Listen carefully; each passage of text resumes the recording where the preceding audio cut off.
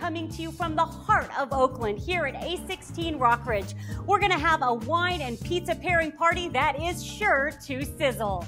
Here in the kitchen at A16 Rockridge with Chef Rocky Maselli, who's going to give us the goods on how to make a pizza pie to perfection. Hi, Chef Rocky. Can I call you Chef Rocky? You can call me Chef Rocky. Yes. First of all, you've got the pizza dough here. You're going to show us the full thing. Right. And I asked if we could flip, but you said no flipping in Naples. No flipping in Naples. They call it opening the dough, so it's hand stretched, but there's not a lot of air. Okay.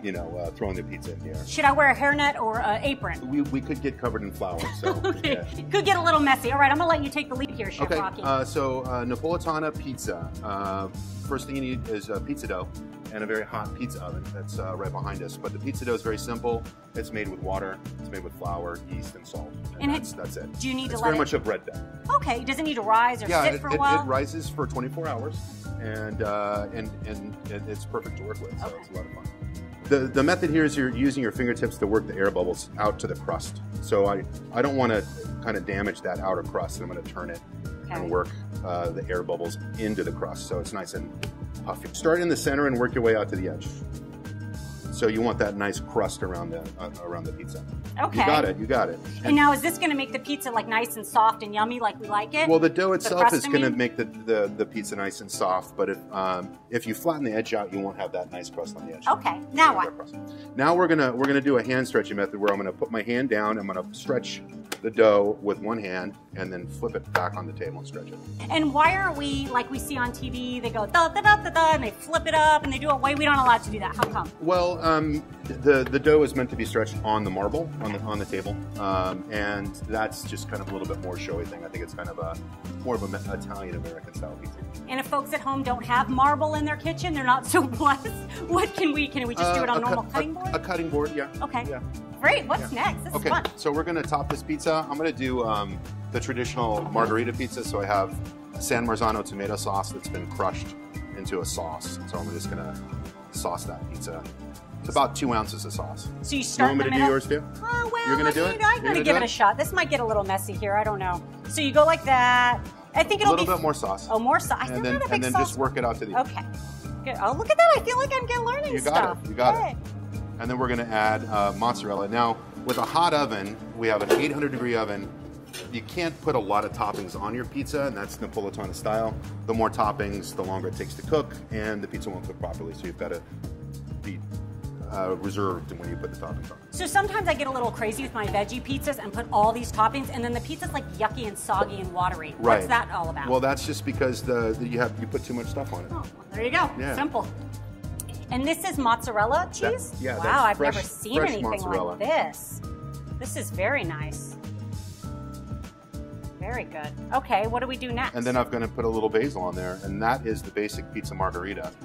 Now, we're going to load these pizzas into the oven. Okay. Okay. 2 tools to do the cooking of the pizza. This is called the placing peel. It's a pizza peel. But we're going to load the pizza onto the peel. And in order to do that, we're just going to give it a little tug. A little extra stretch to give it some shape. And then it goes right in. And this really only cooks for 90 seconds. Is that right, Chef Rocky? That's correct. At 800 degrees, it should cook 90 seconds. And I have a question with you about traditional Italian pizza, because we heard sort of a debate about this at one point. Now, do you eat the pizza folding it over like a taco, or do you eat it with a fork and knife? In Naples, they always eat it with a fork and knife. And there's 2 types of people, the people that eat the crust first, or the people that start at the center and eat their way out to the crust. Which one are you? I like the crust. I start with the crust. I start with the crust too. So most people at home, if they wanted to try to attempt this, obviously they don't have an 800-degree pizza oven. What if they just have a regular oven? Is there sort of a makeshift way to do it, or is it you got to come to A16? Well, you have to come to A16 to get Napolitana pizza. Otherwise, you can get one of these at home. But pizza, when you cook it at home, it's 500 degrees. It'll get a little crispier. It'll be a different texture dough. Yeah. Wow. Holy smokes, was that one mine or yours? That's yours. Is it really? Yeah. No, yeah, that's yours. It looks like official. Yeah, you did a good job. Oh, I'm so excited. Do you know what I think would make this pizza even more perfect? Eating it? Eating it pairing it with some wine, Chef Rocky. Thank you so much. You're welcome. Do I get some sort of honorary pizza aficionado badge, or should I just get to eat the pizza? You can eat your pizza. Come in and have some pizzas tonight. Come into A16 Rockridge and eat your pizza. We are sitting down with Star Somm Shelley Lindgren here in the dining room at A16 Rockridge. You know, Chef Rocky just taught me how to make a pizza. You picked some fantastic wines to pair with the pizza. It's funny because sometimes the simplest ingredients are hard to pair wines with.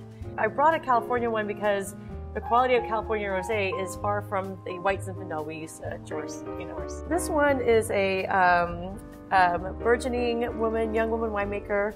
And she has made this from the Napa Valley with Pinot Noir and Pinot Meunier that she has sourced from some different areas of Sonoma, but she's making it in Napa.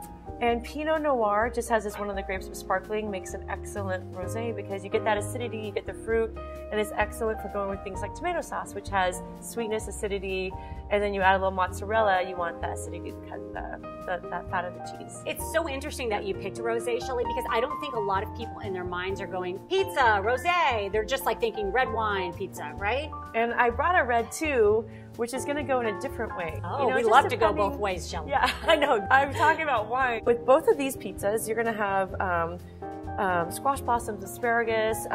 You have a richness with the ricotta, and this is going to go really well with the Nero d'Avola from Sicily that I'm going to pour next. And that is naturally ripened from the sun. There in the Mediterranean on Sicily, the tannins turn sweeter rather than Cabernet Sauvignon, which is a bit more astringent.